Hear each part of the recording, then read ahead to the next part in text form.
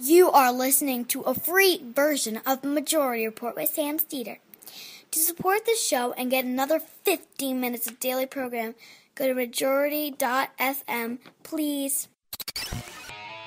The Majority Report with Sam Steeder. It is Monday, January 29th, 2018. My name is Sam Steeder. This is the 5-time award-winning Majority Report. We are broadcasting live steps from the industrially ravaged Gowanus Canal in the heartland of America, downtown Brooklyn, USA.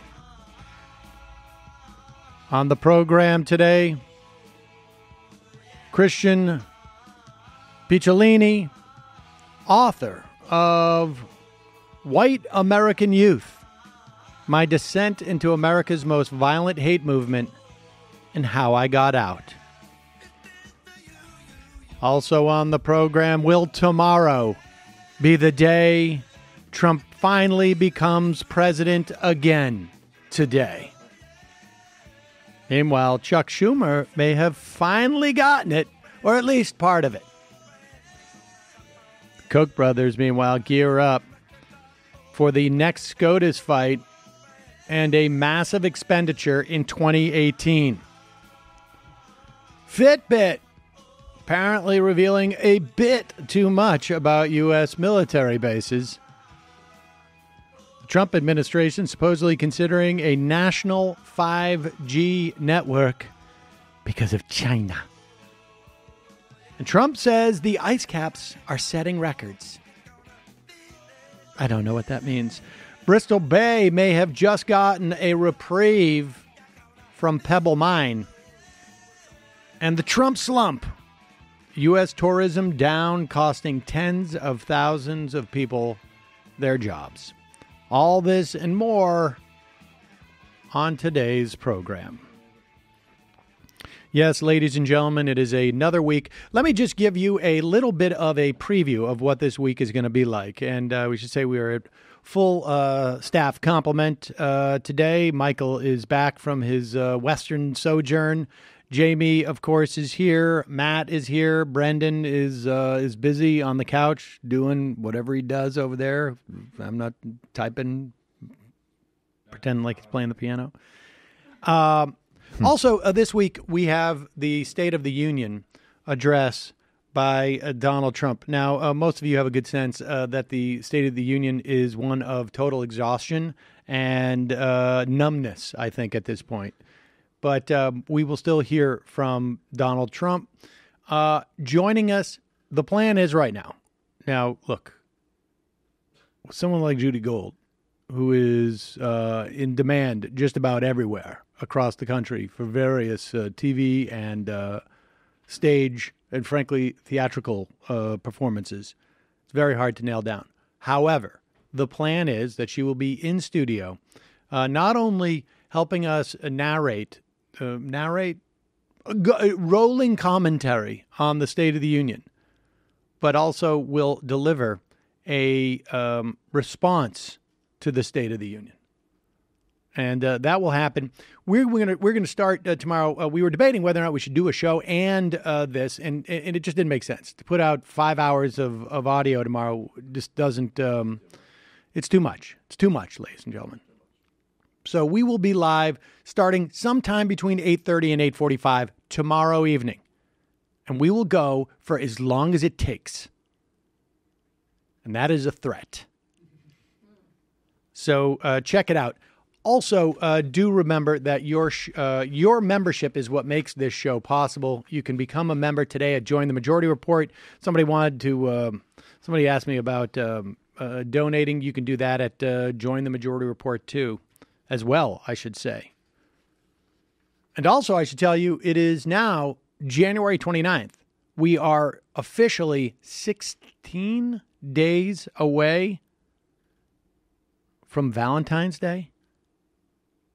What are you going to get your loved one or just someone that you, I don't know, tolerate and cohabitate with? Should definitely include that in the card. I mean, I tolerate you. Yes. My dear. We've managed to do this. In a certain sense. In a certain sense. Now, you guys have heard me talk about MVMT, movement, right? Those two guys who dropped out of college, they started their own watch company. Look at you. You went to college. I know. I regret not dropping out every day. Of course. You're just about to start your own company. It's actually true. But it is amazing how quickly this company has grown. They have sold almost 2 million watches in 160 countries. They continue to revolutionize fashion in the belief that style shouldn't break the bank. They've even doubled their number of watch styles, and they're now selling high-quality sunglasses and women's bracelets. So now's the time, folks. Valentine's Day is coming up. Our friends at Movement have put together the perfect interactive gift guide to make Valentine's Day shopping painless. Whether you're shopping for him or whether you're shopping for her, you find everything from watches to fashion-forward bracelets, sunglasses at MVMT's limited edition gift box. They're all curated by MVMT's in-house stylists with their trendiest pieces that your someone special will love. Get 15% off today with free shipping and free returns by going to mvmt.com/majority. Go to mvmt.com/majority. Get 15% off. That also comes with free shipping, free returns. Join the movement.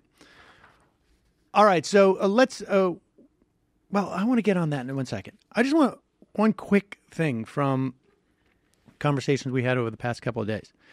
I get an email, somebody taking me to task for not being as harsh on anarcho-communism as I have been on libertarians. And I don't want to litigate. I don't want to litigate this right now, but we should obviously take more time and maybe do a show to to dedicate to this. I have a quibble, sir. But let me just say something, the fundamental difference, okay? Without saying any more, the fundamental difference in my mind. Also, libertarianism, I'm sorry to butt in, it could be right-wing libertarianism or left-wing libertarianism, which is kind of what anarcho-communism is. Right, that's right. But those concepts, for me, I have... The crossover there, I do have problems with those concepts, but I don't want to litigate that now. But the difference is this, and their charge was like, that's just as utopian as libertarianism, right-wing libertarianism, I guess, from this guy's perspective. And let me just say this. Even if I stipulate that that's true, that they're both utopian, the fact of the matter is that en route to that utopia, depending on which one is very detrimental for society, from my perspective, and one is benefits society. So that is the fundamental difference. We described this the other day as like, we're on a bus here. Some people stay on the bus longer than others. Towards that, let's call it, for the sake of just this point, utopian. But there's nothing worse than the libertarian utopia, except for every stop along the way. So that's the fundamental difference. We will have a more in-depth conversation about it, but at a future. Well date. said. Oh, well, thank you. All right. So with that said, one of the things that is, people have asked me also, why on your Twitter feed do you still have that picture of George Bush in his mission accomplished flight suit? Why do you maintain the George Bush obsession? And part of that, it's just an expression of my age, perhaps. But your obsessive personality? Yeah, my obsessive personality. But the other thing is that, and Atrios was bemoaning this on Twitter the other day. I think I may have mentioned it. That people seem to have forgotten how bad George Bush was and how what we're seeing today is in no way anachronism in terms of the Republican mind. This stuff has been going on for at least a couple of decades. At least. in terms of the insanity involved in the Republican Party. I wrote a book in 2006 with Stephen Sherrill saying that the Republican Party was not your grandpa's Republican Party, that the movement conservatives, that's what was marginal, has now moved to the center of the party and was taking it over. All of this stuff was quite clear then. And part of this came out the other day. There was a poll that said the majority of, I think, Americans, never mind Democrats, have a positive image of George Bush. And somebody said, well, you got to look at the question because it's just, No, I don't care. There's a huge failure, and certainly by the Obama administration and by Obama himself wanting to turn the page, failure in making it clear that George Bush and everything his administration represented was horrific. Hundreds of thousands of lives were needlessly destroyed and wiped out. Civilian lives. Because of George Bush. And this is ongoing. This is ongoing. And of all places to have been reminded of this, here's Will Ferrell on Saturday Night Live. Like I was saying, I don't know if you've seen the news, but according to a new poll, my approval rating is at an all-time high. That's right.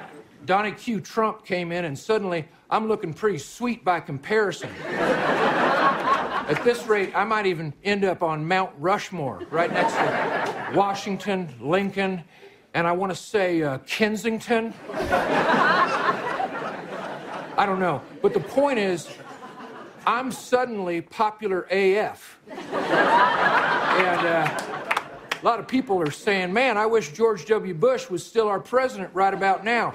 So I just wanted to address my fellow Americans tonight and remind you guys that I was really bad.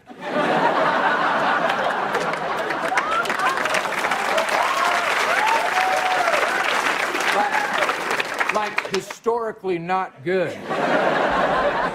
So I get why you don't like this current guy. Heck, I voted for Jill Stein all the way.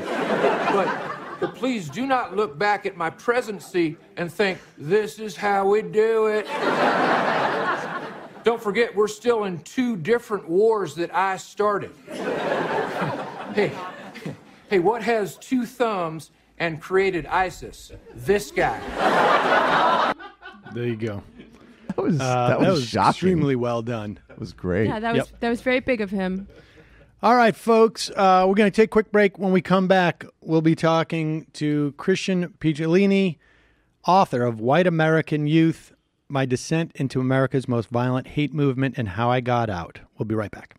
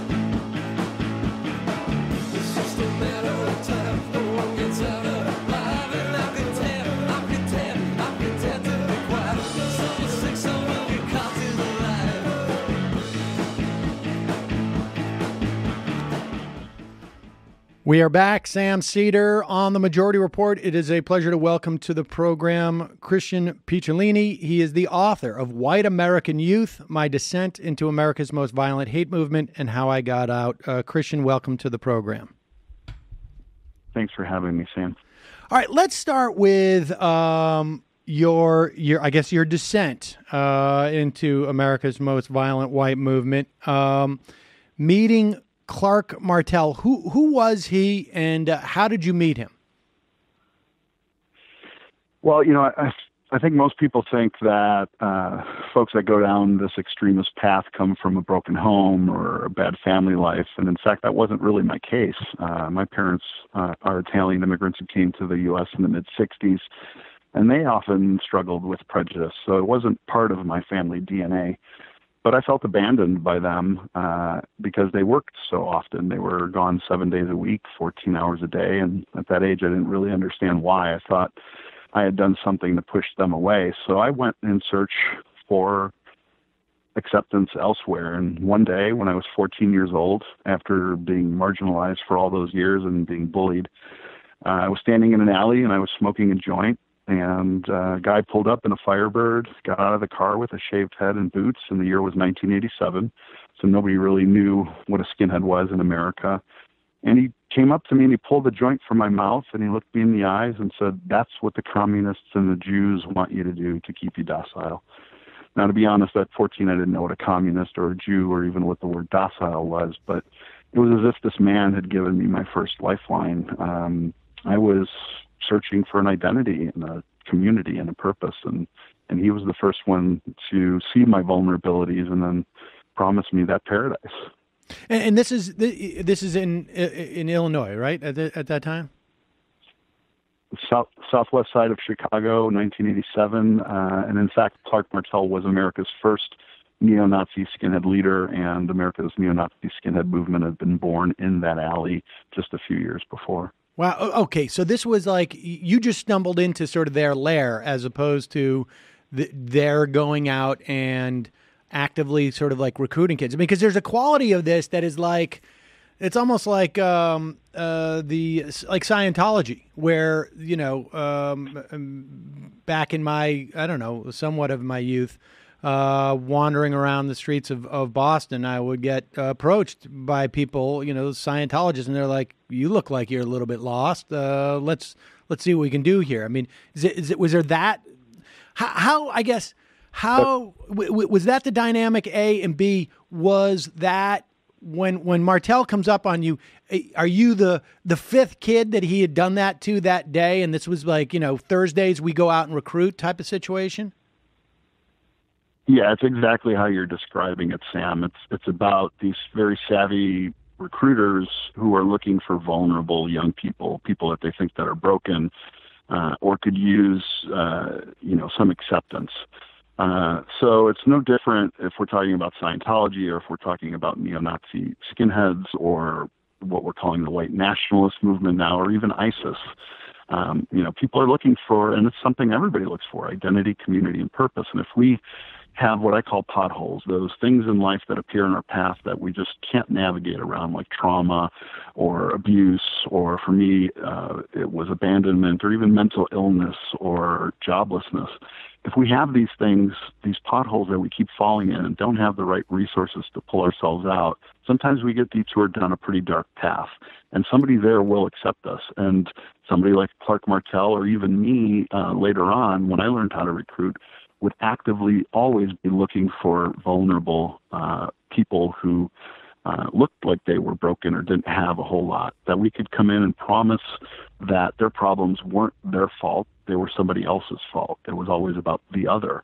And that's when we would use fear rhetoric and blaming of other people to remove the blame from them. And in fact, most people that I met in the movement were self-haters. They hated themselves so much for their own situations that they were very willing to project that pain and that hatred onto other people so they didn't have to deal with it.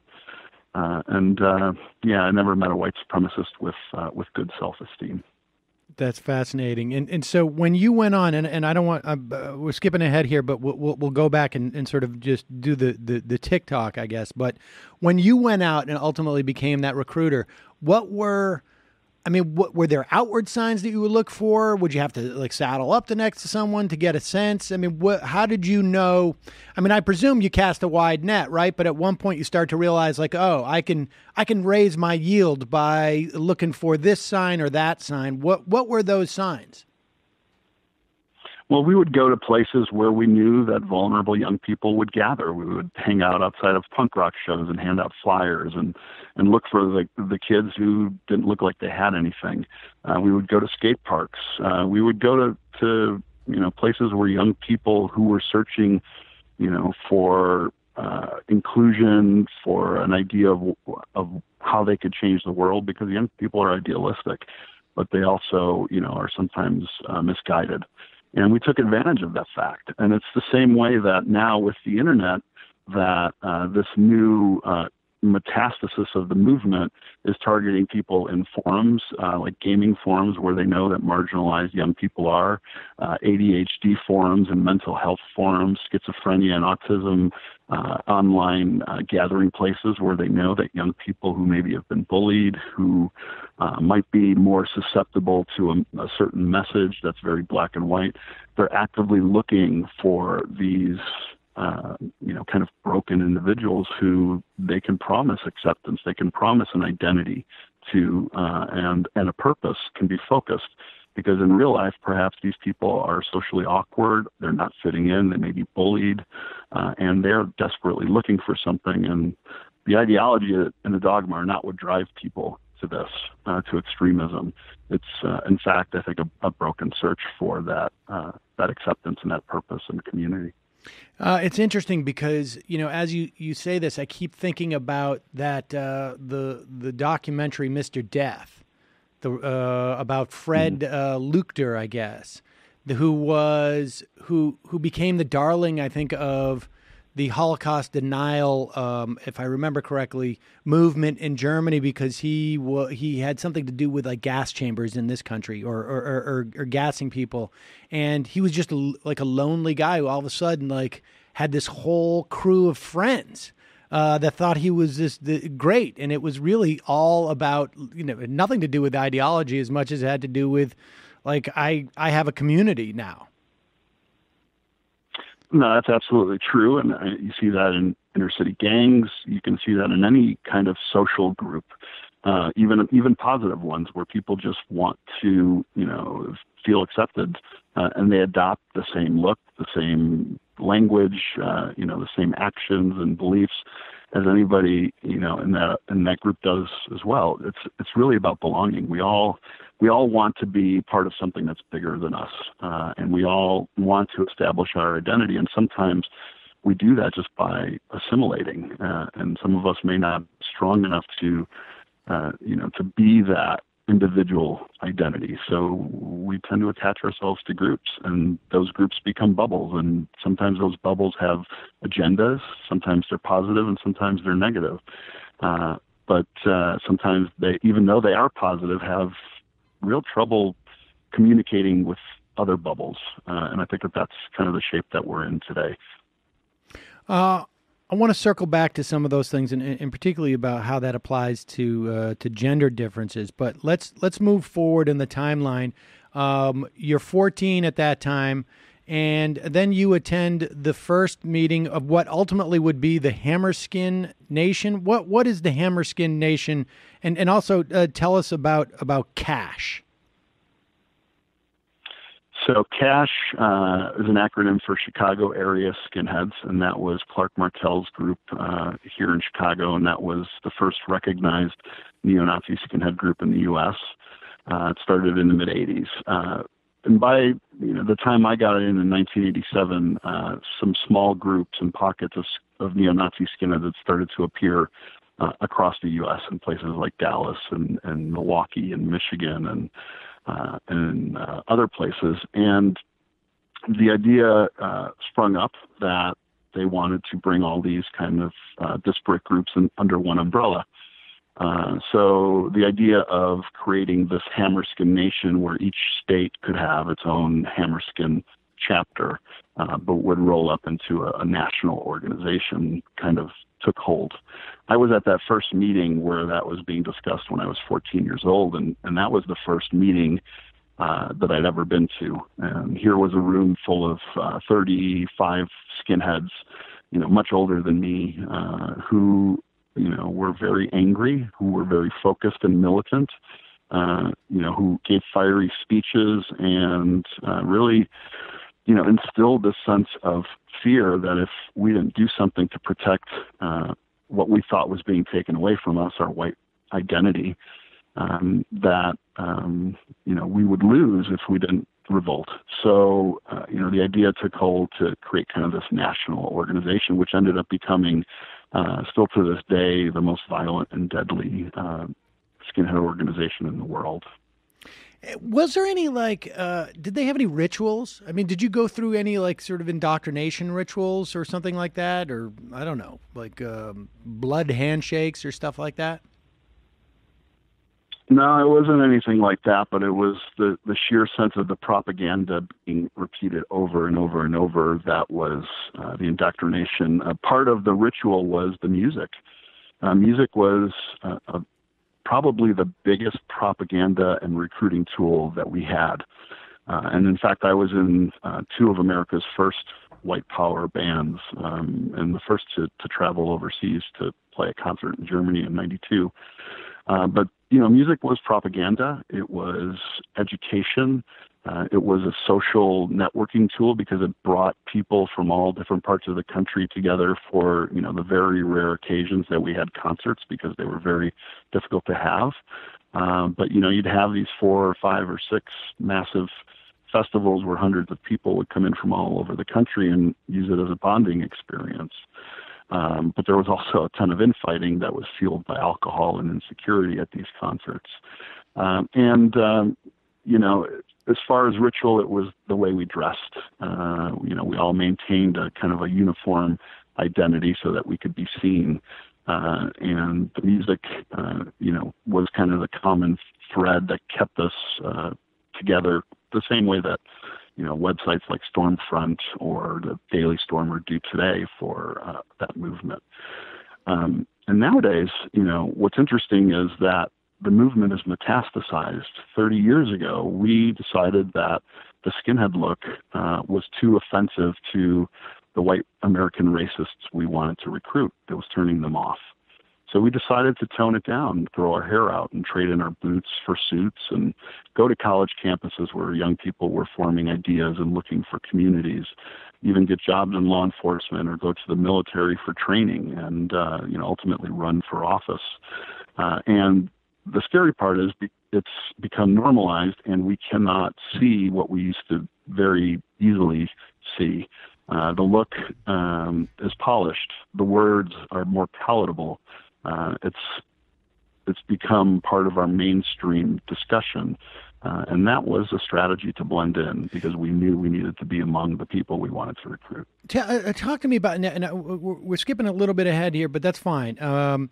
Because at 16, Clark Martell, when you were 16, Clark Martell ended up going to jail, and you were left to be essentially the leader, I guess, of Cash, right? At that point?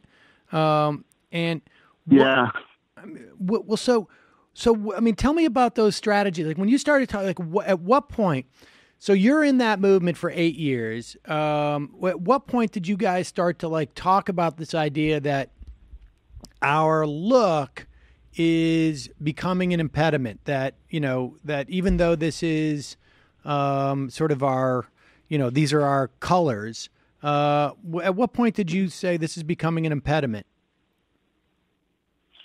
I think in the early 90s, David Duke was probably one of the first people to take off the Klan robe and put on a suit and start to run for office. So I would say, in 1990, 1991, it started to become, the fashion to mature into a more normal look. You saw a lot of people join militia groups and adopt kind of that more American militant movement. Some people who were in the Klan started to just drop that whole style of clothing and adopt a more Christian fundamentalist look and viewpoint. And it certainly has spread over the years, and we're calling these groups now the alt-right and white nationalists, which in fact those are terms that I refuse to use because they're marketing terms that movement made up to seem a little bit more respectable and less hateful. But in fact there's that common thread of white supremacy and even neo-Nazism throughout all of it. But yeah, it's taken hold over the last 3 decades, I would say. Yeah, and I want to return to that in a moment. But one thing too that interests me at that time, because that That era, I was I'm a little bit older than you, so I remember going to shows, and there were mosh pits, and there were skinheads, but they weren't necessarily. It started getting confusing at one point because there were also non-fascist skinheads. Just as ideologically non-fascist. What was that dynamic about? Did you run into that stuff? Yeah, most people don't know this, but when we think about skinheads, we tend to think about racist skinheads when in fact, skinheads didn't start out that way. There are many non-political skinheads and certainly a lot of anti-racist or anti-fascist skinheads, but somehow, through the media, they kind of get lumped in, unfortunately. We fought with anti-racist, anti-fascist skinheads, often white skinheads, more often than we did with minorities. And the dynamic was that, kind of what we're talking about Antifa today, that was, the precursor to that, what we used to call anti-racist action or sharp skinheads against racial prejudice, were, really the predecessors to what we're calling the Antifa movement today. It's nothing new. It's something that's been around for a long time. They certainly aren't terrorists like some people are classifying them. I would see them as a resistance to racism and to fascism. But yeah, the dynamic was difficult because we often had people go from one side to the other. Sometimes we would turn people away who would become anti-fascist, and sometimes they would turn people away who would end up coming to our camp. And in many cases, it was still about this broken search for acceptance that drove people to one side or the other. And so was there something, and it's just a question of, I guess, how that person's situated as to whether or not they feel like they want to join your skinhead group versus the non-ideological or the anti-fascist skinhead group, right? Is it just like just happenstance who gets there first, or just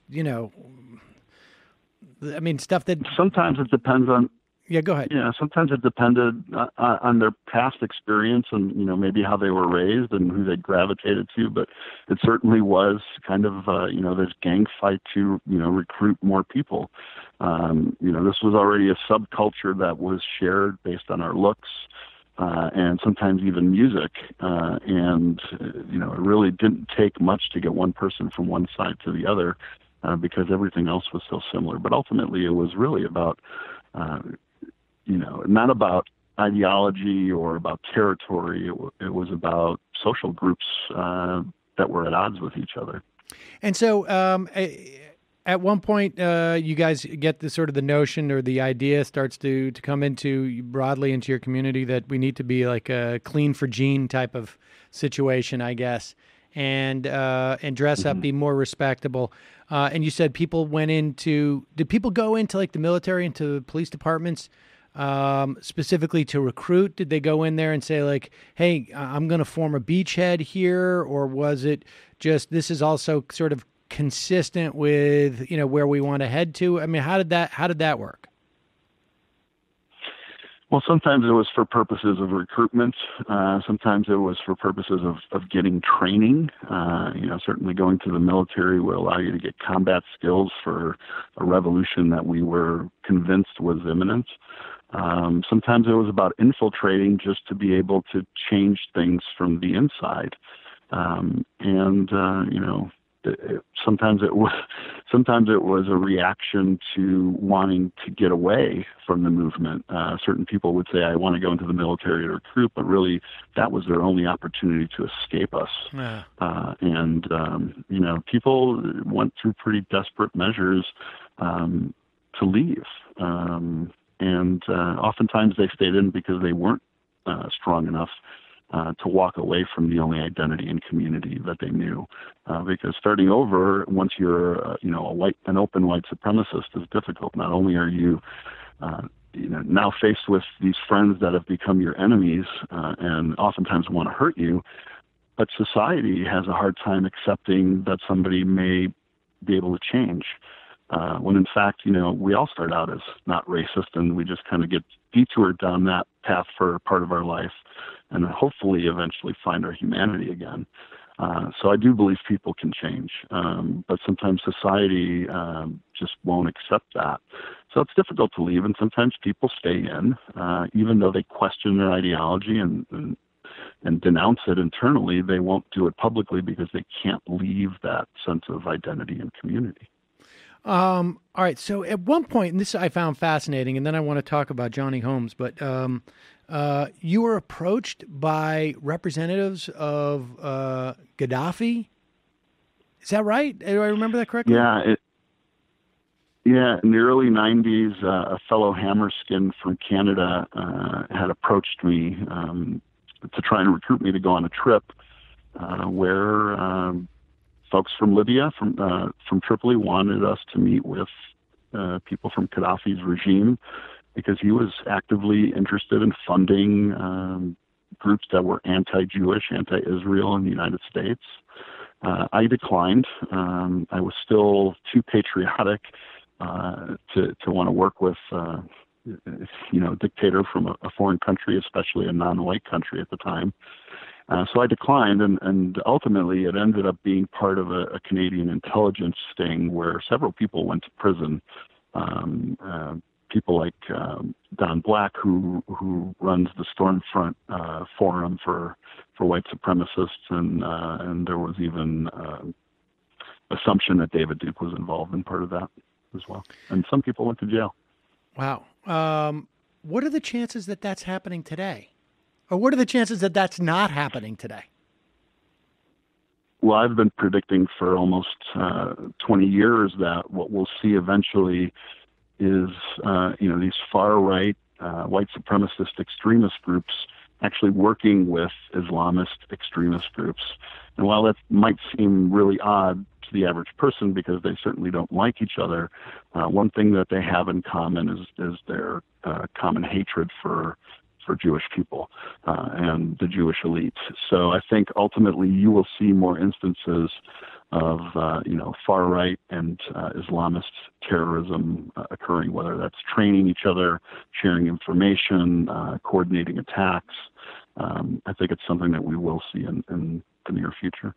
All right, let's tell us the story of Johnny Holmes, because this is also, I guess, tells largely the story, or in some respects, the story of you exiting this movement. Well, once I finally decided to leave the movement in 1995, I had lost everything around that time. I had closed my record store where I was selling white power music because I had begun to meet people at the store that I'd kept outside of my circle, people who were African American or Jewish or gay, and suddenly I began to connect with them and humanize them and force the demonization outside of my head, and realized I had more in common with them than I did with the people that I'd surrounded myself with. Did they know? I closed the store. I'm sorry. Did those customers that came in, because you met this wide array of people that you had demonized, did they know that you were a white supremacist and they engage you, or was it just sort of like, hey, I come in here every Thursday to check out your albums, that type of thing? They knew. They knew. It was Chicago is a big city, but it's, it's a small community as well. And I was obviously very well known for my activities. And they absolutely knew. And they came in cautiously empathetic. And over time, they felt more comfortable. And these were the people that I received compassion from when I least deserved it. And they were the folks I least deserved it from because, they were my enemy. And they were the people that I had hurt. And they still came in seeing something inside of me that I maybe didn't even see myself. And they, forced their empathy on me, and they didn't have to do that. But anyway, when I pulled the white power music from the shelves because I was so embarrassed to sell it in front of these new friends, the store had to close. So I lost my livelihood. My wife and my children, had left me because I hadn't left the movement quickly enough, and they weren't a part of it. I didn't have a great relationship with my parents, and I'd walked away from the only community and identity that I'd really known.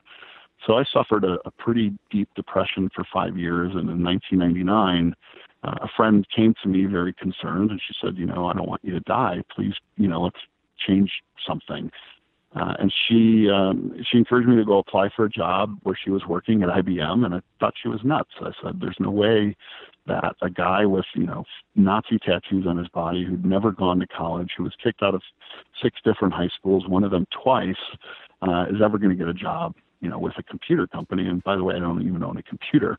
But she, encouraged me to go, and I went, and I ended up getting the job. And I was thrilled because it was the first thing in my life that really seemed to have some forward momentum and meaning. And it was a job setting up the computers and the network at a school district, and I was thrilled until I found out that school district that I'd be, working at for the next several months was the same high school that I'd been kicked out of twice.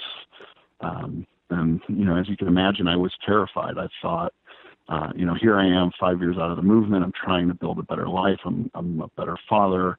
I treat people with respect and with tolerance. And I'm just going to lose this thing that has any meaning to me. I'm going to go back to that depression where I wanted to, wake up and wish that I hadn't woken up. And of course, it's karma or destiny or fate would have it. In that first hour, as I'm creeping around the dark hallways, trying to not be seen or recognized, who walks by me but Mr. Johnny Holmes, the older black security guard who I'd gotten in a fist fight with that got me kicked out the second time and dragged out in handcuffs. And he didn't recognize me, but I saw him. And I had never talked about my past. I'd been trying to outrun it for 5 years. I didn't know what to do, and I didn't know what to say, but I knew I had to do something. So I followed him to the parking lot and tapped him on the shoulder, and when he recognized me, he took a step back because he was afraid. And all I could think to say to this man who I'd, hurt physically and tormented was, I'm sorry. And he stuck out his hand, and I shook it, and we talked, and we embraced, and cried a little bit. And he made me promise one thing after forgiving me. He made me promise that I would tell my story, and that story ultimately became the book White American Youth. He changed my life because he let me know that what was killing me inside was the fact that I had been trying to outrun my past.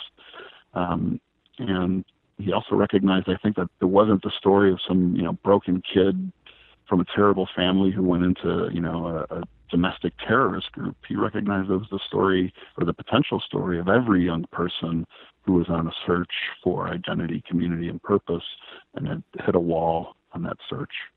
So I hope, I hope the insight that I give on what drew me in, what life was like in it, and ultimately how compassion helped me out, will be able to reach other young people who might be struggling despite, their race, their religion, where they come from in society. I think it's a story that can relate to every young person. I want to talk a little bit about gender, because you mentioned, in the context of the white supremacists, extremists, sort of cleaning up and becoming, trying to integrate into society, repackaging themselves as alt-right. There's, and talk about going into the gaming community, and then you start getting into sort of like these overlays of of men's rights activists. And there seems to be a lot of overlay, and there's a lot of like gender politics. I'm curious as to what your perspective is on that, and like where people are situated, right? Because there's guys out there who, it seems to me, who are like supposedly who are sending, I mean, frankly, I'm not claiming that Jordan Peterson is a white supremacist, but I just saw I was just watching a little bit of YouTube where he was talking about men out there, or young men out there, are feeling disaffected and need to feel good about themselves and whatnot. And it seems like the same crew of people who are being who are open to these messages that are going to give them a self-esteem, and one comes in the form of white supremacy, and another comes in the form of like gender rehabilitation, or not. I don't think they would say supremacy, but they would say reinvigorated or some. Like there's some quality to all of this. Sure. And where are those fault lines? Who feeds into what here, and where is gender in this? Well, these types of groups are always very good at keying in on what's happening in society that they can spin to use as fear rhetoric. So when, gay marriage was first coming, on as a national topic, they used that to instill fear, in faith communities that were already, homophobic, saying that it would destroy the ability for Christians to thrive and have children. Now they're keying in on the fact that, white men are being called out for horrible acts, and they're using it as the victim narrative. So they are now appealing to, potentially decent white men and through the fear rhetoric that their identity is being taken away by feminists, by leftists, by transgender and LGBTQ communities. These movements are always very misogynistic. It is about white male dominance, and it's been like that throughout history, really. Where anybody who's not a white male, is seen as a lesser person. And now, because of all the news that's coming out through Me Too and women's rights movements, they're using that irrational fear that white men are in danger of losing their identity or losing their power. And, sometimes people get attached to this propaganda and hear it in a way that relates to them somehow, but they don't realize that, this is all through fear rhetoric and conspiracy theory. Nobody's trying to take away, whiteness from anybody or the fact that you're a male. We're just talking about issues that are unjust and bringing them to the fore, thankfully sometimes for the first time. And, we're having these discussions, and they're using it to just ramp up the fear. Anytime there's a seed of fear, they are throwing fertilizer on it.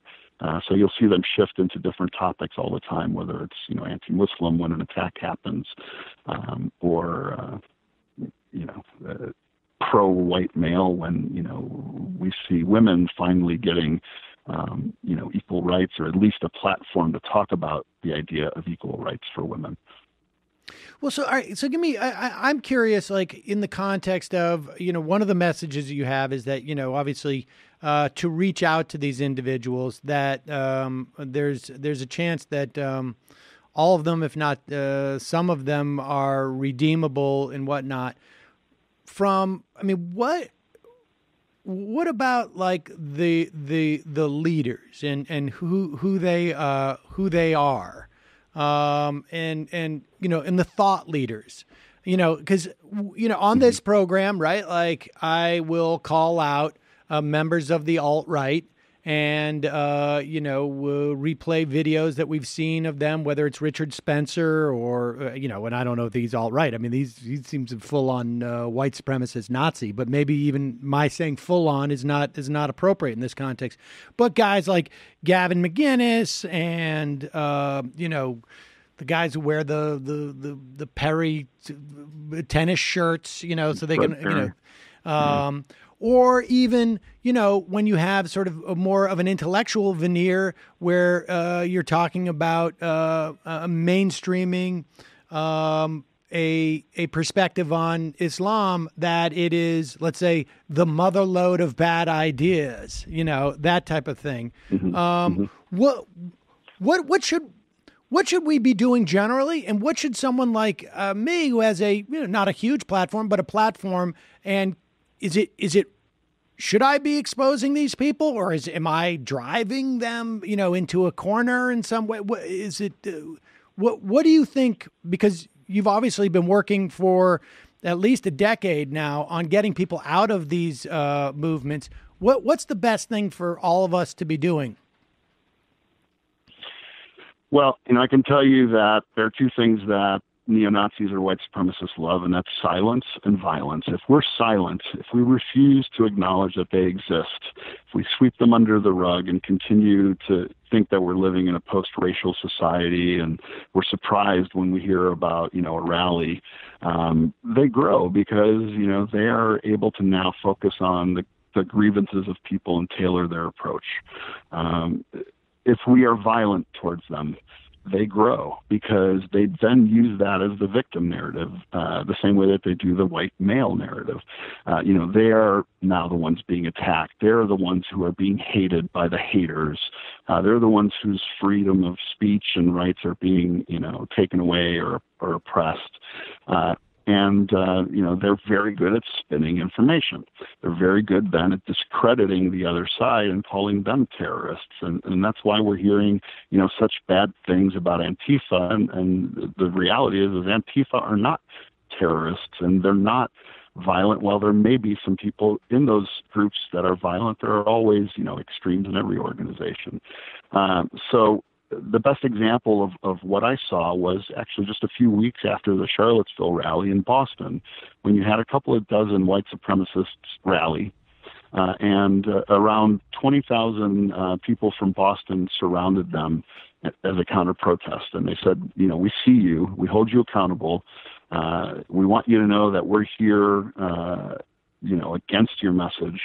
But we're not going to adopt the same tactics that you do. We're not going to be violent or punch you in the face. We're not going to throw things at you. And if you want a way out, here's a pathway. We'll take you. Because we have to understand that these people joined these movements because they felt marginalized. Things in their life were not going well, and for some reason they thought that adopting a violent, hateful ideology would make them feel better about themselves. Because if we make people feel worse than we feel, then we feel better. So I think pushing them away is not the right tactic. I believe in bringing them in closer. I've had conversations with Richard Spencer. I sat with him for 2 hours in Whitefish, Montana. I was there speaking after the terrible troll storm and attacks that they received at the hands of the Daily Stormer and even Richard Spencer. The Jewish community there was attacked online. They were threatened. Their addresses and photos and phone numbers were published. Their pictures were photoshopped, at the gates of Auschwitz. Young people, kids of, Jewish families and children of the rabbi were threatened, and the town was terrified. And Richard Spencer lives in Whitefish, Montana, with his mother and his daughter about 50% of the time, and the other 50% he lives in Virginia. And I was there. The community invited me to speak, and I spoke there. And knowing it was a place where he lived, I sent him a Twitter message saying, "Hey, I dare you to come to my talk tonight. I'm speaking in your town, and I'm speaking about you." And he replied back saying he would come. And he did come. And nobody saw him walk in to the auditorium because he went up to the balcony and it was dark. And at the end of my talk, somebody had asked in the audience as the last question, obviously our town is known for Richard Spencer. What would you say to him if he were here? And I turned and I took the microphone. I looked up to the balcony and I said, "Richard, would you like to go out for a cup of coffee?" Because, I wanted to listen. I wanted to hear why he went down that path. I'm not interested in hearing his ideology or his beliefs or debating with him, even though he tried. I would always divert by asking him a question, a personal question. What his relationship was like with his father, who also spends 50% of his time away from his family living in Dallas. I asked him, how hard it was to be a father to his daughter, being gone. And those questions caught him off guard. And he gave me what I thought were pretty honest answers that seemed vulnerable. And he admitted that he had, a tough relationship with his father and had a hard time living up to his expectations. He said it was hard to be away from his daughter and not be there for her. So I heard all these potholes that I talked about. And while, I still think that Richard Spencer is, a pompous, self-serving racist, I also know that at some point he was not a monster.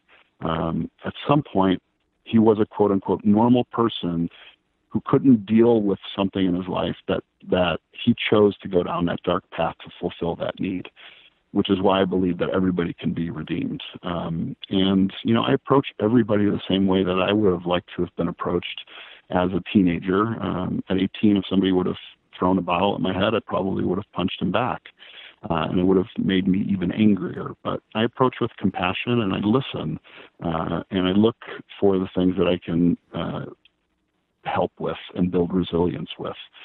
Because once a person feels better about themselves, they often don't need to blame the other for what's wrong in their life. They're now accountable. So let me ask you this: is it you know, without having access to Richard Spencer, and you know, clearly you had that moment, but is there any value, broadly speaking, to I don't know, playing the clips of him in that, you know, I think they had some type of like a meeting at a bar, and they were doing karaoke, and mocking those. I mean, for those people who are out there thinking, this may be, you know, these guys may be guys we want to join, or, you know.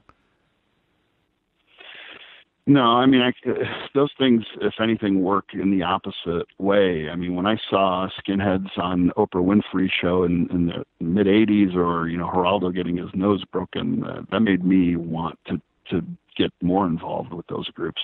You know, there's a fine line between giving them a platform and for talking about them. I think we need to talk about it. We need to recognize that these things exist, but I also think that we don't need to give them a platform to express their views where they can infect other people with these, you know, with these false messages and conspiracy theories and fear rhetoric.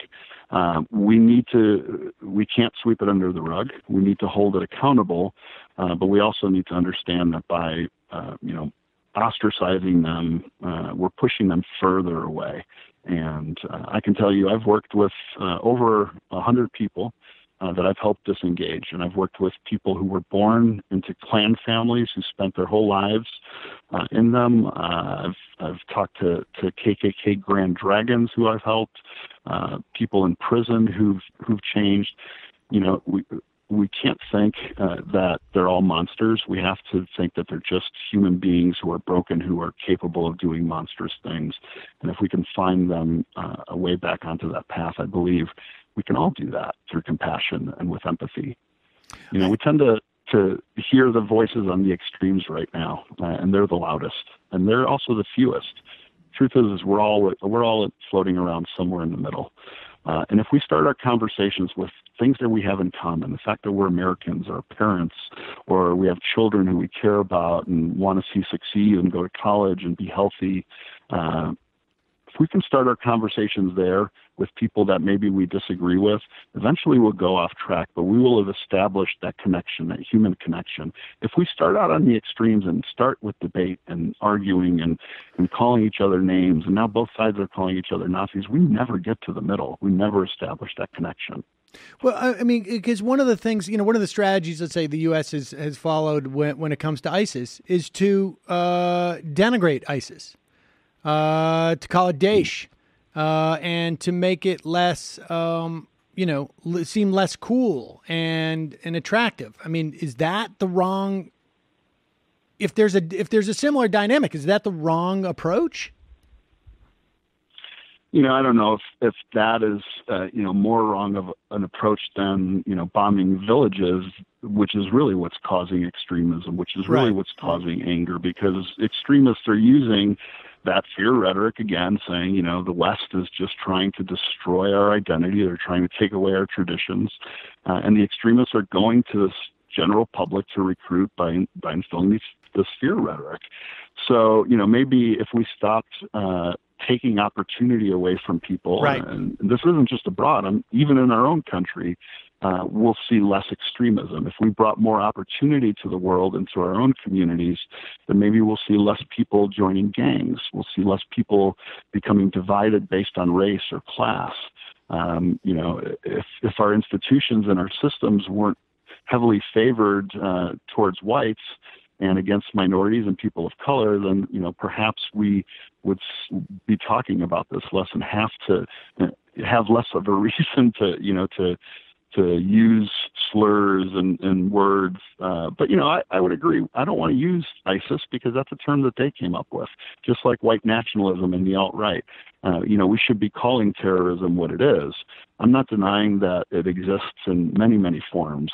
But I can also tell you that the biggest terrorism problem that we have is already living within our borders. We already have a white extremist terrorism problem. Timothy McVeigh with the Oklahoma City bombing was one of the only times we've actually called it out as terrorism, but we didn't connect the white supremacist angle to it. He was a member of Aryan Nations. He was attending rallies. He was found with a copy of the Turner Diaries, which is a fictionalized novel that the white supremacist movement is a Bible. They use as a Bible for revolution. We didn't make that connection. So we really need to understand that we already have a massive problem in our own country, and unless we start bringing opportunity to all the places that need it, it's going to continue. All right, and lastly, I just wanted to point out that the group that you have since left to start another endeavor, Life After Hate, had been earmarked a grant for, I think it was $400,000, maybe it was $500,000 in the last year of the Obama administration, and at a time where I'm just looking at a ProPublica piece from I think today or yesterday, a California man. Samuel Woodward has been charged with murdering a 19-year-old University of Pennsylvania student, Blaze Bernstein. And apparently Woodward is allegedly a member of the Atomwaffen Division, which is an armed fascist group. I imagine you're somewhat aware of it. But that your group was given a grant to help get people out of this lifestyle, I guess, or associations, and the Trump administration rescinded it upon taking office. Yeah, that's correct. Under President Obama, Life After Hate was awarded a $400,000 grant to ramp up an already successful intervention model that we were going to take online to focus on counter narrative and reaching people who were engaged in these groups. And we were thrilled. We were the only organization that was awarded a grant that was focused on, countering white supremacy and white extremism. And we were patiently waiting for the funds to hit our account when the transition happened. And about 2 weeks after Trump took office, we were notified that even though we had won the grant, it was being rescinded, and weren't given any specific reason as to why. But we were one of, I think, only two of the 40 organizations that won that were rescinded, and we were in fact the only one focused on white extremism. Had we gotten that grant, we were already ready to hit the pavement. And perhaps this was before Charlottesville happened. Perhaps we could have, averted and reached people who'd been there, maybe even James Alex Fields, who was driving that car, who was influenced by propaganda online. Perhaps we could have, reached some of the Atomwaffen individuals who I've had contact with, some who are influenced by them here in the Chicago area. That's a really interesting case, which I think really speaks a lot to my theory that identity and community and purpose are what drives radicalization instead of ideology, because the individual in that Atomwaffen group, one of them had switched from a neo-Nazi skinhead to kind of a radical Islamist, and ended up killing one of the roommates. So, I mean, it's a really fascinating story of why young people, may do some of these horrific things that we constantly are hearing about every day, whether it's a school shooting or a racist attack or, flying to Syria to join ISIS. Christian Picciolini, the book is White American Youth, My Descent into America's Most Violent Hate Movement and How I Got Out. We will put a link to it at majority.fm. Thanks so much for your time today. I really appreciate it. Thank you, Sam. I appreciate it. All right, folks. We're going to take a quick break, head into the fun half of the program where we will take your phone calls at 646-257-3920. 646-257-3920. We will also take your IMs. Some breaking news: McCabe is stepping down. Yes, I was just about to say. You can also you can IM us through the app at majorityapp.com. Breaking news from NPR and from CNN. Deputy Director Andrew McCabe has told the FBI staff he's stepping down effective today. It appears that he's going to take a leave of absence. He was set to retire, I guess, in May, is it? March. And if he makes it to March, I guess, he gets his full pension. And so he's taking a leave of absence until then. Donald Trump is already tweeting about it. Of course, we will talk about that in the fun half. What do you think about that? Do you even care? I'm not sure. I really don't know what to make of it. I mean, he's been taking a lot of grief. And the story that the right will have you believe is that her wife was getting money directly from Hillary Clinton in a campaign run that she had.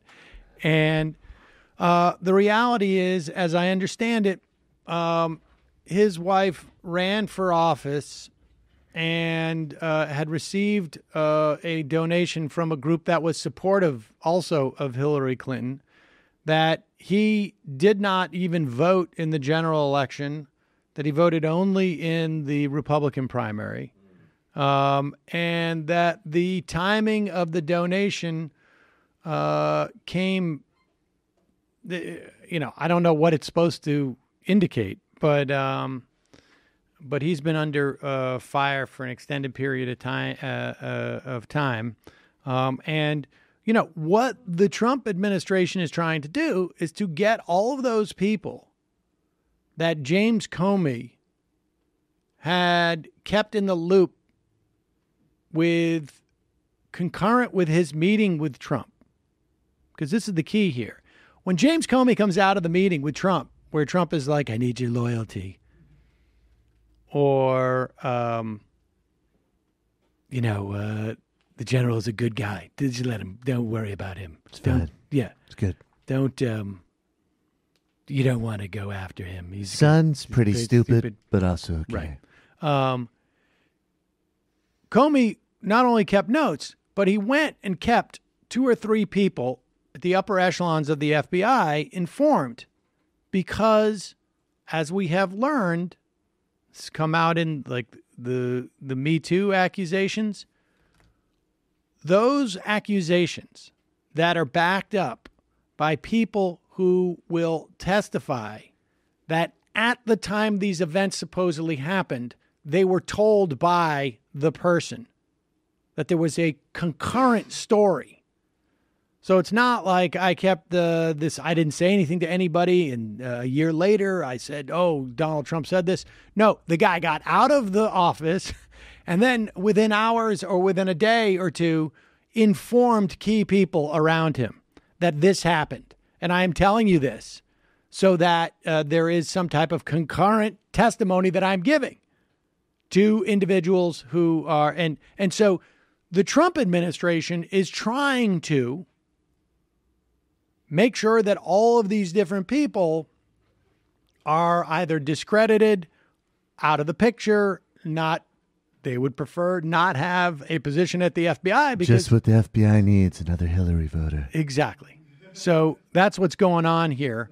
And I don't know if that's going to really make a difference. One thing I should tell you that we did not discuss last week on the announcement that, or the reporting that Trump had wanted to fire Mueller. But Mueller can investigate that. Part of his purview is investigating anything that could be perceived as interference with his investigation. Firing him would do that. I'm going to scope that out too, bro.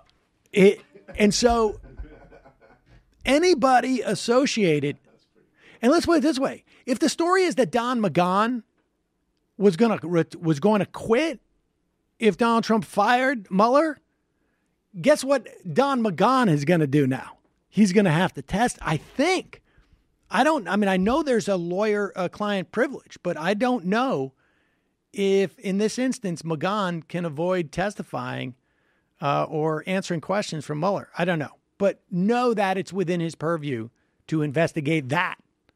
So who's Don McGahn? I've never heard of him. I've never heard of that guy. I mean, you say you mention him. I never started anything with Don McGahn. I went after him like I was in heat. All right. We got to take... Now, that would have actually sounded a lot better. Folks, tonight... Like I was in heat. Because tomorrow night we're doing live State of the Union coverage, the regularly scheduled TMBS that happens on Tuesday night is actually going to be happening on Monday. That is tonight. That is magic. Who will be joining you tonight? Big Waz, Wozni Lambre, and then Ricky Rawls, Trevor from Champagne Sharks. There you go. So that's TMBS, 7 p.m.? Yes, indeed. 7 p.m. on you can listen via the app, at majorityapp.com, or you can check it out on YouTube at our Majority Report YouTube page. And of course, you can always subscribe via iTunes, which you should do anyways. Yes, that's true. And for this show, everybody should just do iTunes for everybody. It helps. It helps. People come to the shows that way. All right, we're going to take a quick break. Where are we? What's happening with your Patreon, Jamie? Dropping a post later today. Check it out. Boom. I wish you had a hammer sound effect for that. Ching. Bong. All right, 646-257-3920. Be right back.